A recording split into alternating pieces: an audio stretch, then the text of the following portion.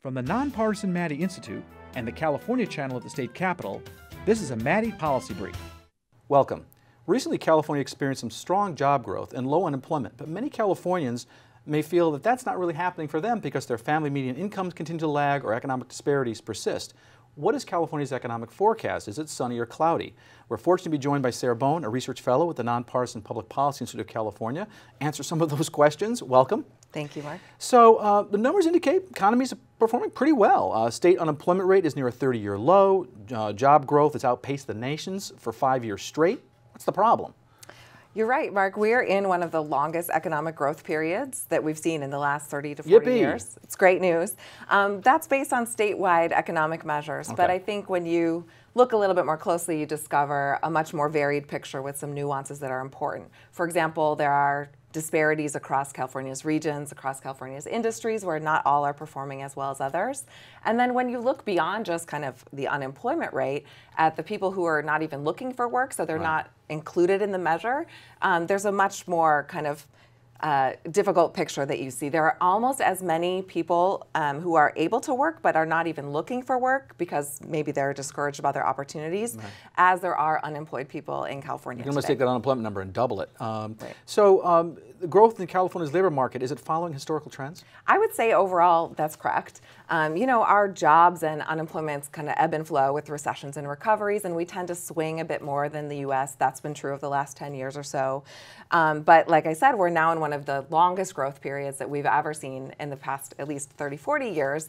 And so unless something is really different about today, which we're not seeing signs of, we don't really expect that growth to continue. And then the other thing that's a little different from historical trends is that more people are actually out of the labor force than historically. So part of that is due to the aging population, just fewer people are participating in the labor force, but part of it is due to this disconnection, like I mentioned, between, you know, not having the job prospects match up with kind of the skills. And some of you give up, you look for so long and you say, forget it, I can't find a job. You know, you were talking earlier, the overall economy is improving, but there's the economic indicators are uneven. And so you were talking about some areas, geographic areas, and also industries that are missing out. Can you go a little more detail into that?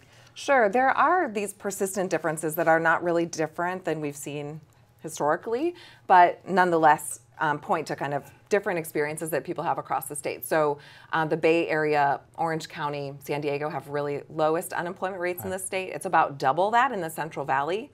Although in the past year, actually job growth in a lot of Central California, including some Central Valley counties, has really outpaced the state, which is good news, I think, for kind of economic prospects widening. Do you have a reason for attributing, why is that? Well, I think they were kind of slower to catch up.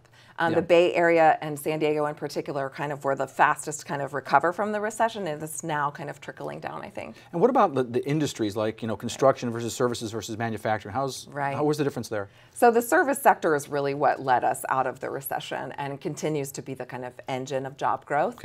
And construction has picked up as well, so they're growing jobs at a really fast pace. This is kind of where our declines in unemployment and job growth is coming from. Manufacturing continues to kind of lag behind, and over the next 10 years, we think that will continue. It's interesting. In manufacturing, people think it's going to come back, but it's been going on a downward slide for a while. Now, it'd be interesting to see if there's more money spent on defense spending. California's typically benefited from that. We'll see if it happens in the future, but that could possibly change that. But that's a kind of a wait and see. So let me ask you this. So looking ahead, what are the prospects, the economic prospects for the average Californian? That's a great question. I mean, when you look at income numbers, like you mentioned at the beginning, the middle family in California, that kind of average Californian, in terms of their income, is still doing a little bit worse than they were about 10 years ago. It's been improving, and so that's good news. And we think that's probably likely to continue, at least in the short term, because the job market is tightening and wages have finally started to go up. But, you know, as we talked about these disparities in economic opportunities across regions, industries, and workers is really kind of what I think we need to focus on for increasing the prospects for the average Californian. Just making sure that they have the skills and training that's required of the jobs of today and tomorrow. And that's really where, you know, individuals, employers, educators and policymakers really need to work together to make sure we have that kind of skilled workforce that the economy demands. So I just want to end very quickly with this. So education, big deal, right? Big deal. I'm assuming. Okay. I want to thank that forecast for the California economy. For a more in-depth analysis of this and other public policy issues important to Californians, please log on to our website at maddyinstitute.org and click on the Policy Analysis tab.